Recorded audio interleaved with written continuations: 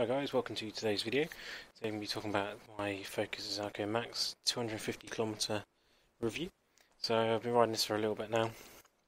First things first, so off in the front I've talked to Focus. They are doing a out front mount for this bike for Wahoo, Garmin and there's something else as well. We're going to be looking at options for our Brighton computers because we're using them this season. They're due to us in April.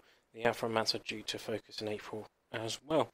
It's the first disc brake I've used. I don't usually like riding disc brake road bikes, but there's no squealing from the brakes so far. That's always a positive.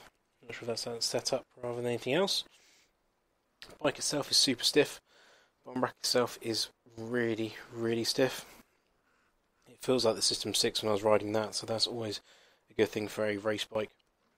Front mech though does not go high enough for anything above a 52.36 on the Q or a 53.39 on a round.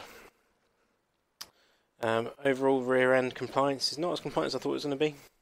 I actually find my CAD 12 a little bit more compliant, but say it is a stiff race bike. We did have a bit of an issue to start with the seat post slipping, but that was solved quite quickly.